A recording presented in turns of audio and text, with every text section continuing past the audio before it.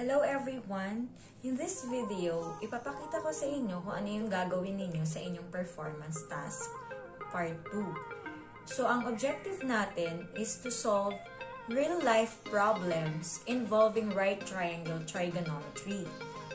So, specifically, i-apply niyo yung angle of elevation or angle of depression, and then, i-apply din po natin yung trigonometric ratios. So, ang una ninyong kailangan, or materials na kakailanganin ninyo, is kailangan nyo ng clinometer. So, ang clinometer, ito po yung gagamitin ninyo para i-measure ang angle of elevation or angle of depression. And then, kailangan nyo din po ng measuring device or tape measure. Kung wala kayong measuring device or tape measure na tulad nito, pwede kayong gumamit ng ruler. Markahan nyo na lang kung saan kayo nag-stop. So, gagamitin naman natin ito to measure the distance between the observer and the object being observed. And, ang gagamitin ninyo ay inches as the unit of measurement para standardize tayo. Dito naman, sa clinometer naman, so kung ito yung horizontal line of sight ninyo, okay, so halimbawa mag-observe ako. So, dapat make sure na nasa 0, 0 siya. Ayan po. And then, kung angle of elevation, syempre, yung straw natin, dyan kayo titingin. So, kung angle of elevation, yung object na ino-observe ninyo ay nasa taas.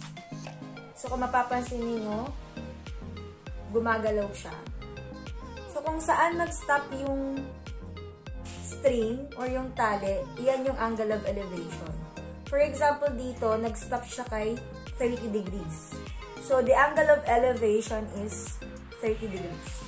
Kapag angle of depression naman, syempre, since angle of depression, ang object na ino-observe ninyo ay nasa baba. So, kung mapapansin ninyo, yung string po ay gumalaw din. So, kung saan siya nag-stop, yun po yung angle of depression. So, dito, ang angle of depression natin ay 30 degrees. Ganun lang po siya. So, as an example, ang naisip kong sukatin is, gusto kong malaman kung ano yung height ng flagpole natin sa school. So, ang una kong gagawin is, syempre, kailangan may observer tayo. So, ang una kong kukunin is the angle of elevation, since height of the flagpole yung gusto kong i-measure. And then, the distance between the observer to the object being observed, or yung distansya sa pagitan ng observer at ng flagpole natin din sa school. So, after determining the angle of elevation and the distance between the observer to the object being observed, or yung angle, ng sukat ng angle of elevation, nakuha na natin, and then yung distansya sa pagitan ng observer at ng flagpole, syempre, identify nyo ano ba yung nire-represent ng bawat sukat. So, since ang involved ay angle of elevation, and then distance between the observer and the object being observed, and then ang unknown is the height of the flagpole, aalamin natin kung ano-ano yung mga nire-represent ng bawat sukat. Is it the opposite side, the adjacent side, or the hypotenuse? Siyempre, given the angle of elevation is the reference angle. Since ang gusto kong hanapin is the height of the flagpole, that is the opposite side to the angle of elevation.